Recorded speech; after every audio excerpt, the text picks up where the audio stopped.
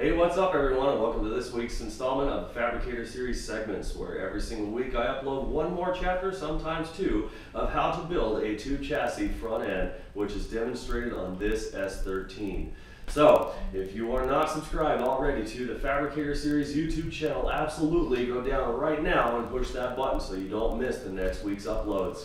If you're not familiar with the Fabricator Series, head over right now or after this video to the Fabricatorseries.com, and there you'll find the build blogs on how to build a tube chassis front end, where each week there will be another episode posted, and in there you can get onto the discussion of everything, ask questions, talk about it amongst everybody else, and all kinds of other good stuff. There's also a lot of great stuff for you to learn while you're over there. You can also check up on Facebook.com/theFabricatorSeries. There's always another upload, another update, something else going on, and I'm also a big fan of Instagram, so head over to Instagram at the.fabricator. Check all the information below here, and I'll have all of that there. If you need to get a hold of me, send a message, drop a comment, drop me an email, do whatever you got to do, and I always try to get back to you. So without any further delay, here's this week's episode of how to build a tube chassis front end.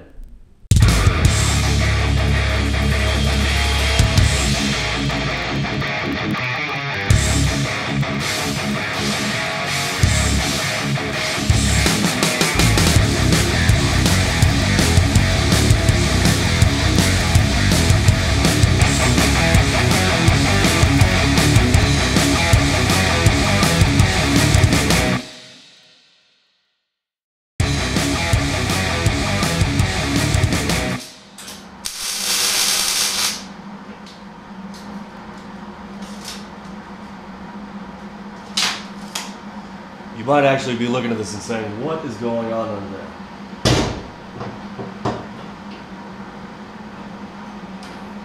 The hood latch.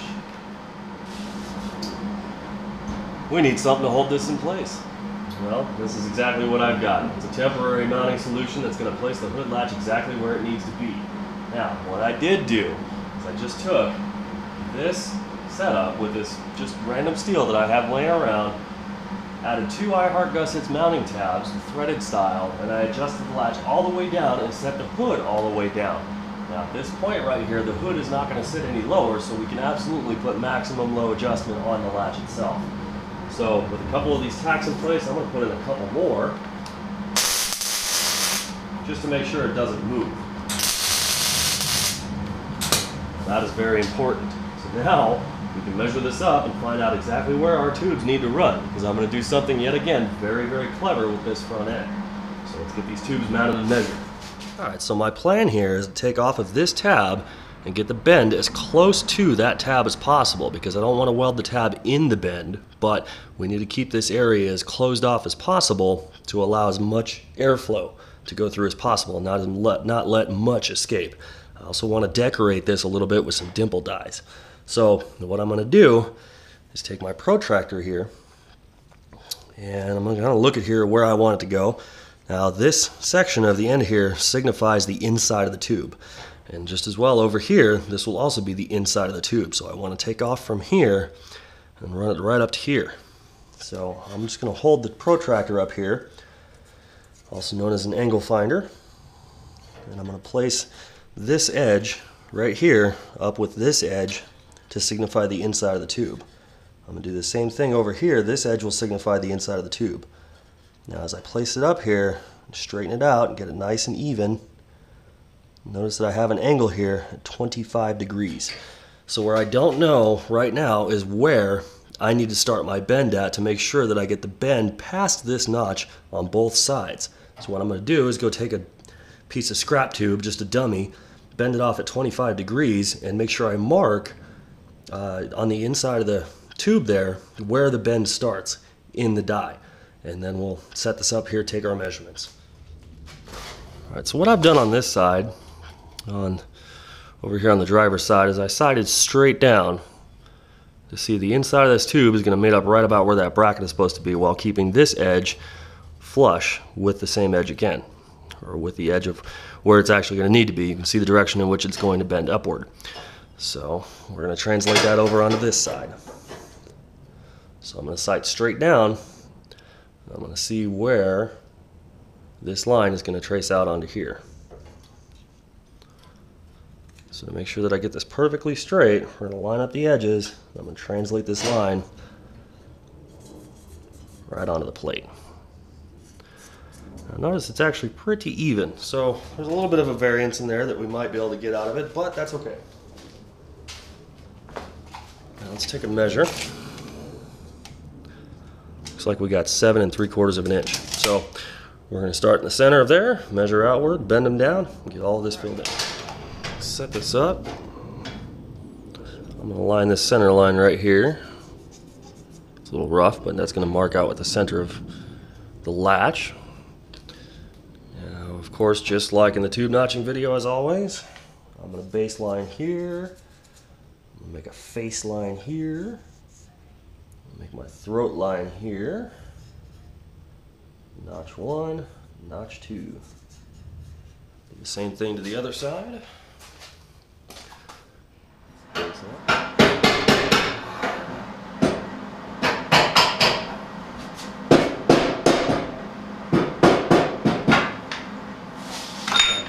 Got a pretty good setup on here. Let's get some tacks down on it.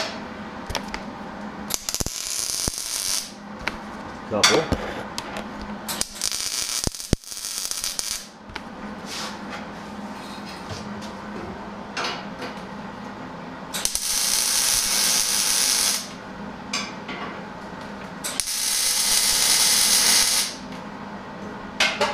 Alright, so with that securely mounted in place, we're about ready to take this hood latch off and reveal everything here. But what I do need to do before we actually get to that point is I need to add a couple more pieces in here to brace up the front. So I've taken the jig off where we actually started with to place and hold this, and I've taken the tabs away from it. Now we put the latch back onto it once more to make sure that we can line these tabs up correctly.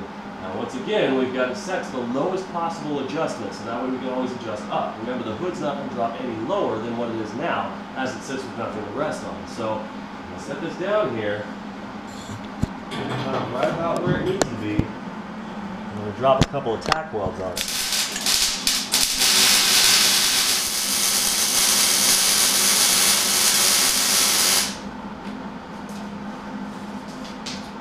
Now with the solid weld, I'm just going to set this up to the maximum height. Instead of the maximum low, we're going back to maximum height. I'm just going to get it kind of snug here. And we need to do a double check to make sure that the adjustment that we have here is going to be enough to actually set our hood up and make sure that everything's set correctly. Look at that. Everything lines up right where it needs to be. That's perfect. That's exactly what we need. Okay, so now I mentioned before this diffuser plate has to deflect a lot of airflow that needs to go through there. So if we leave all of this area open, we're going to have way too much air that can escape out of it and not flow enough into our radiator. So what I need to do is kind of close this off in some sort of unique fashion. Now, I'm just kind of playing around here, just use my imagination a little, I guess. And I took a 45-degree bend, and I'm going to try and sneak it underneath the latch here. And just kind of get an idea of where I want to place it. Nothing too fancy, but I want it to set right next to the tab that we welded on here and sneak right up underneath there. So I'm just going to kind of get a rough idea here. And if I miss on this tube, you know what? Oh well, I can bend up another one. It's no big deal. So we're going to make just like our tube notch video. That's going to be our baseline. There will be our throat line. This is our face line. Of course, the notch lines. So what I'm going to do is go notch this out real quick, and then we'll set it back up and see how close I can get and get this bottom section notched out, and then we'll do the exact same thing on the opposite side. Okay. Quick tack there.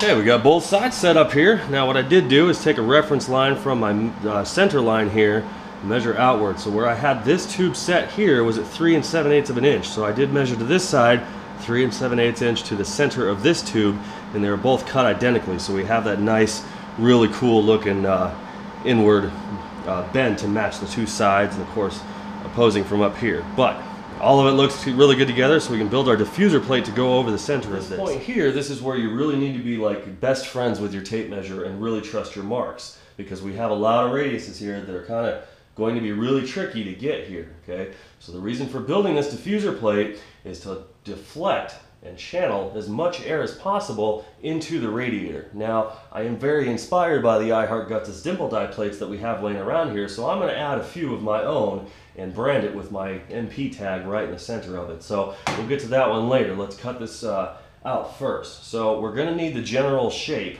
of what we're working with. So at the top of each one of these tubes, I'm going to make a face line here that signifies a top, which is halfway across here. So I already have a couple that are up here. We need to toss in a few for the bottom here, and these will give us some good areas in which we can measure, some good reference lines here. So I know my marker is kind of dying out a little bit. There we go. Some life left in this one.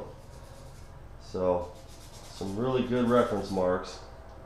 Now we can start measuring out here. So at this point here, we're going to have to kind of follow along this radius up to the point where it meets our center line of this tube here. We're going to do the same thing on this side, kind of trace this and follow along here. Now these 2 points, or where these top face lines intersect, that will be the total width of our diffuser plate, because we're going to have to cut it along here and make that nice radius. I might change that up in a bit, but for right now, for measuring, our total width for our diffuser plate is going to be 26.5 inches. Okay. Now we're going to measure from the top of the face line here to the top of the face line in the lower section. This is roughly 8 3/4 of an inch. So I'm going to go cut a plate 26.5 by 8 3/4. Okay, so we actually have it cut real quick, but we need to figure out how to trace out this radius here, and this is going to be kind of difficult getting this initial fit right. So I'm going to take my square here, and I'm going to follow this face line that we made earlier. Now, this is going to give me a really good reference here to start measuring from. Okay, so we have the same lines that we had before. We now have our new face line here. I'm going to kind of eyeball this radius here and create a face line on it. Now this is just going to give me a visual reference to help train my eyes on what's actually going on here and where the radius starts and ends and all the rest of that good stuff. So we're going to focus right here at the point of deformation. Somewhere at the point where the tube starts to deform and go into this radius. That's what we're trying to find on here. And we're going to have to give ourselves kind of a, not to say a good guess, but you know, it's really hard to say within any certain, you know, degree of thousandth of an inch where it starts to deform and whatnot. So we're just going to take a really good look here and kind of come to the point where we can agree and say this is about where it starts to deform. I'm going to measure down here. It looks like somewhere around, let's say right about somewhere in here. I'm going to go for my face line up top, kind of give myself a decent measurement here. So that's pretty close to the 3.5 inch mark. So I'm going to use the 3.5 inch mark as my reference line. And on the other side, we'll also go over and measure 3.5 inches when we get to that side. So right now, I have a space in here for my rough cut for the diffuser panel to fit in here. I need to measure between here and between here. I already know it's 3.5 inches. So there's going to be a section of it that is not going to be cut out. And that's 2.5 inches by 3.5 inches. We're going to do the same thing on both sides, and I'll show you how to translate that onto the diffuser. We'll actually worry about tracing out our diffuser panel later with the actual radius. So we'll use this as our reference side here. We said we need 2.5 inches from the edge to that point where it meets our face line of the radius tube. So 2.5 inches in. Let's get our square here.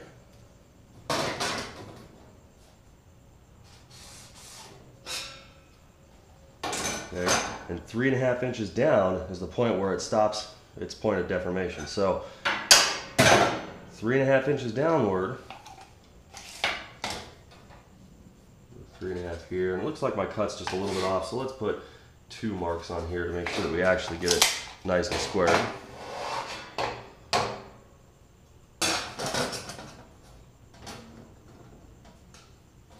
Yeah, my cut was just a little bit crooked, but that's okay. So basically what I'm going to do, now that I have this reference on here, we'll mark out the other side the exact same way. This section right here is going to stay, and later on we'll actually trace out our radius for it to actually make it made up to the tube. Now there's a way to actually get that just where we need it. But this whole S section right here gets to go away. So,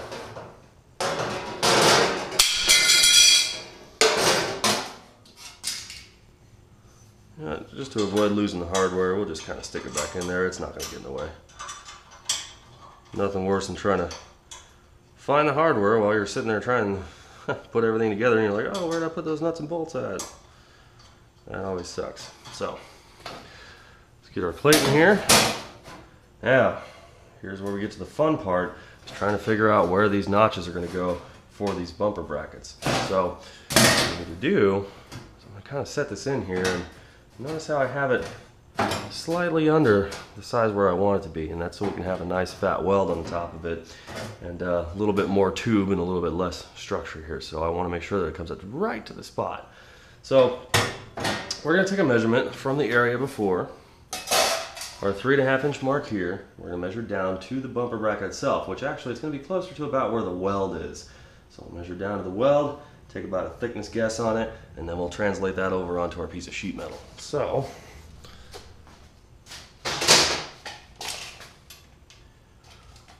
take a distance here, looks like 3 inches. Gets us down to that bracket. Of course, we'll check on this side, same number. So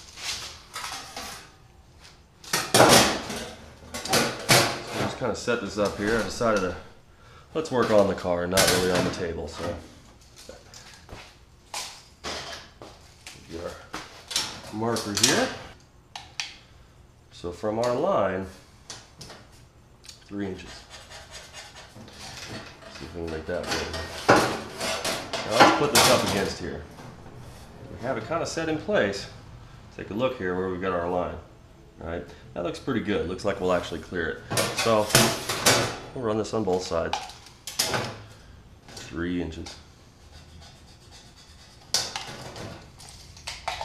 Now exactly how much needs to come out, that's hard to say. So we'll just kind of eyeball roughly a 1/4 inch. We'll start there. Follow that golden rule. You can always take metal away, but you can't necessarily put it back on. Now, how much depth needs to come out? That's the tricky part. We're going to use our eyes. I'm going to set this up right about where I have it lined up so it's even on both sides. We'll mark it right here. We'll mark it right here.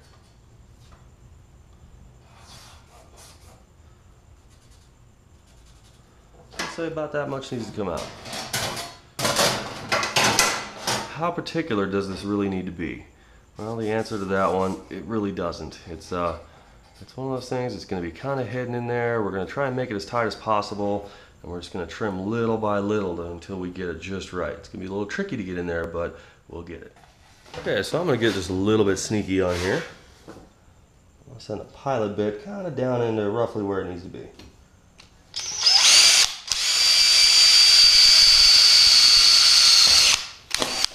Somewhat of a guess, really.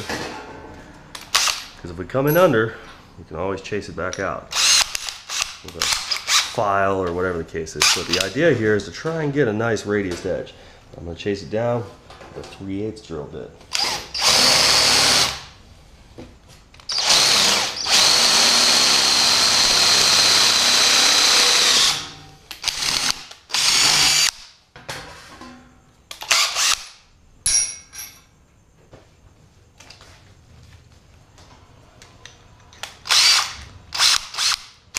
I'm going to run both sides with my carbide. Just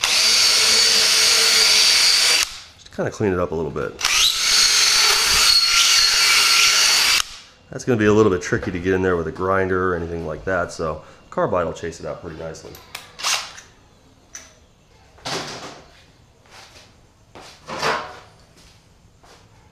Now I've grabbed my tin snips here and I'm going to try and cut the line tangent to that hole that we just cut in there. Now again, you can come in slightly under and you'll be okay.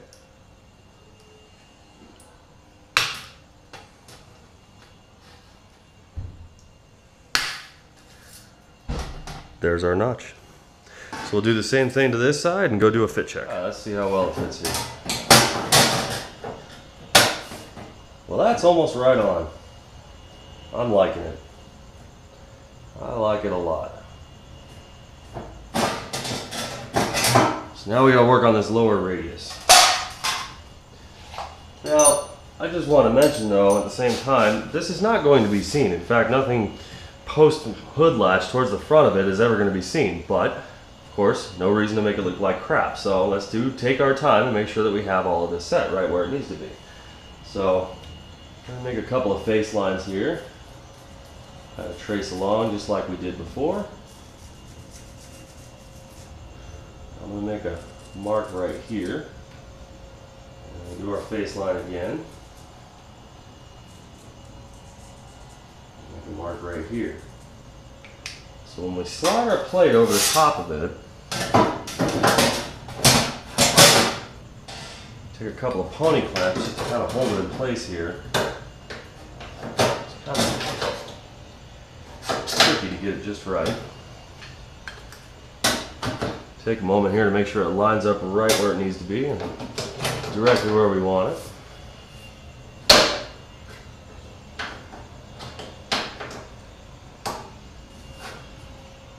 Translate that line here, translate that line here. Take a measurement on both sides. We have 1.25 inches on both sides, so we're completely squared up and ready.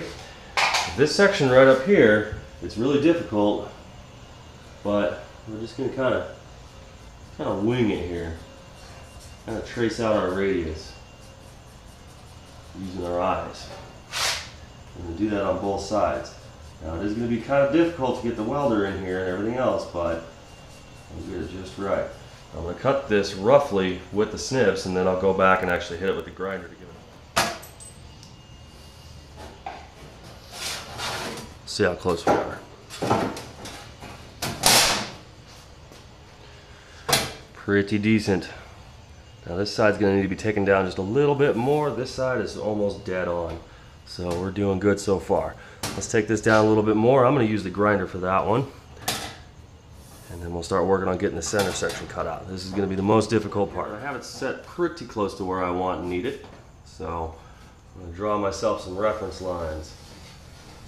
These reference lines are exactly where I'm going to put the plate every time I install it back again.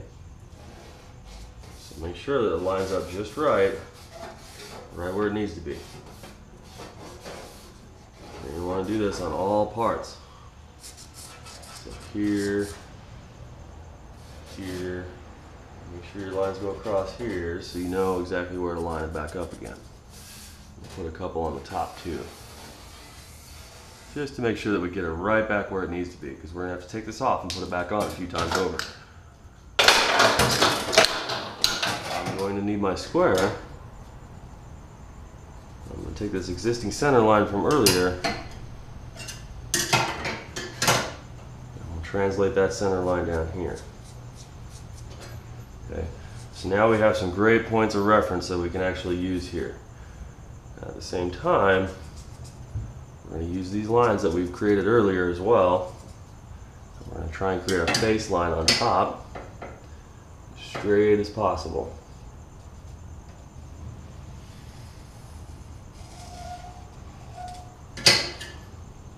So we essentially just made a box. So let's start from the beginning here.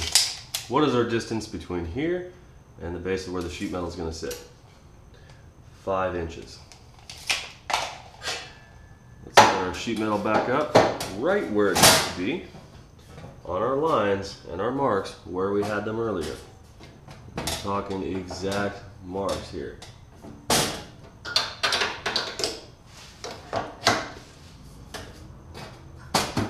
At this point, this is where every little nudge, every little minor movement will make a difference on how the panel sits. And if any time is to be picky, it is now. Make sure that you have it set up exactly where it's going to be. So let's work with what we got here. We have a line here. We have our line here. At the top, somewhere in here, at that 5 inches away, that's exactly how wide we're going to need to cut. We also have a line here, and we have a line here. So let's work with this. 5 inches up. That's how high the bar goes. With that tube. Let's use our straight edge here.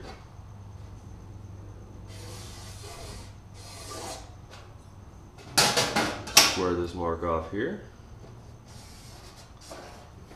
Square this mark off here. Okay. Now, this is where it gets tricky. We do have a radius that we need to cut, but it's going to be a lot easier to start working out what that radius is as soon as we get this cut out. So we're just going to go straight across.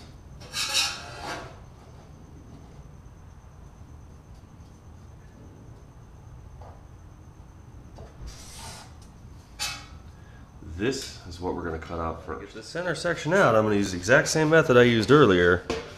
Let's me drill a small pilot.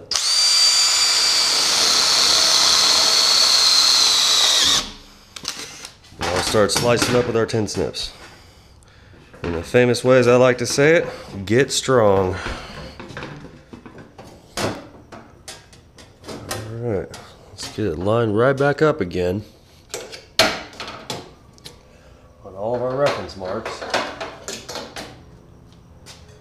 And we'll take a look here. Well, we're pretty close. We're gonna have to end up cutting this back just a little bit. And of course we'll start working on this radius here. Now this is kind of the tricky part. What I'm gonna do is go underneath and try to really get it in there and make the best reference line I can.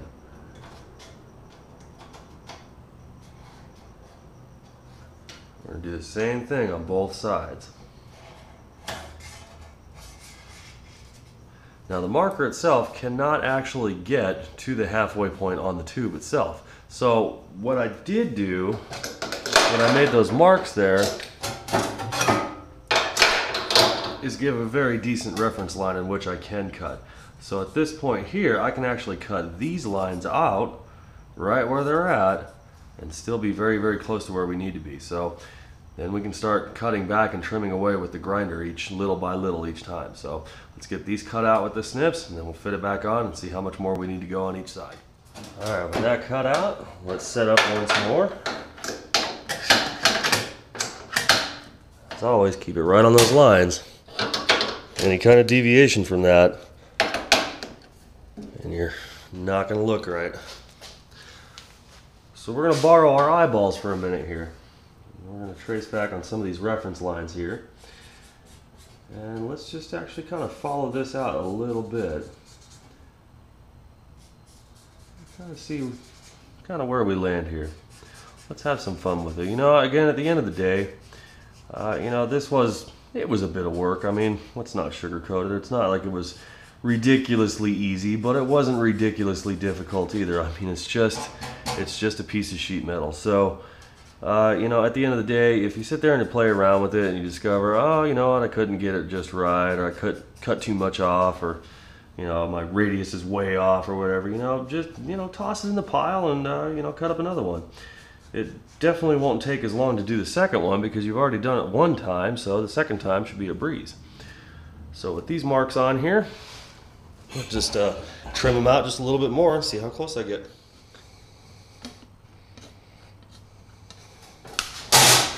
I want to definitely be careful with these ridiculously sharp edges. I've been caught by them a couple times, and you know, it's not fun. I had this really big ugly scar on top of my hand because a piece of sheet metal went through one side and out the other, and that was a hospital run. Didn't get any work done that day. It kind of sucked.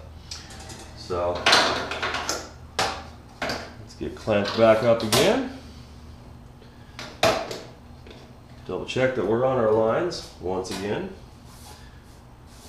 Do this 100 times if you have to. Make sure it's dead on, right where it is. I mean, because your final product is right here, and everybody's going to see it every time this hood opens. So make sure you have it set right where it needs to be. And right where we have it here, looks like I'm going to need to trim down just a little bit on this to get this side to match, and we'll hit that out with the grinder. And of course, this up top here, this is going to need a little bit more trimming back. What I'm going to do here, just to try and get it as level as possible and even, is I'm just kind of eyeball it here. because this was not cut straight originally here. So let's just give a good look at where and how much we need to take off of there. And I'm going to do all of this with the grinder itself.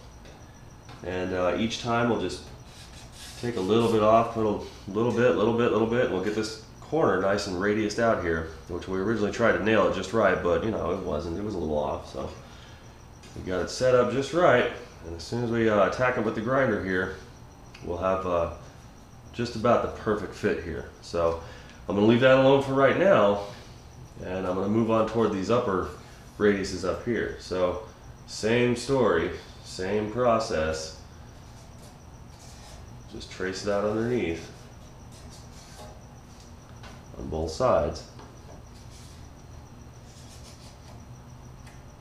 And then of course we'll flip it over and cut it all. Now we know that we obviously need to start here, right where our cut terminated, and right up to the corner here, and that should be exactly where we're at. So we're just going to kind of eyeball this and maintain the same distance all the way around that radius.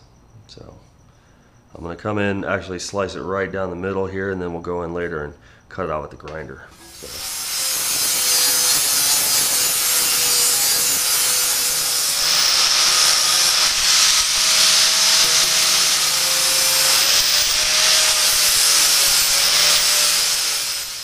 Alrighty, we're set back up. Everything looks great. So what I'm going to do here is wipe off all of these marks again, and we need to get our sections laid out here about where we're going to cut these dimple dies and drill the holes at so we can stamp them out.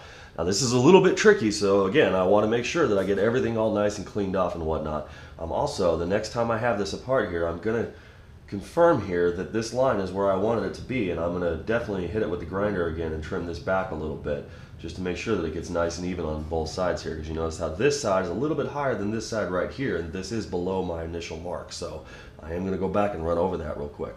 But for the rest of it, seems pretty good. And I like the fit, and everything seems to be good to go here. So again, clean all of this off, and we'll get it ready for the new measurements that we're going to use to stamp out our dimple dies.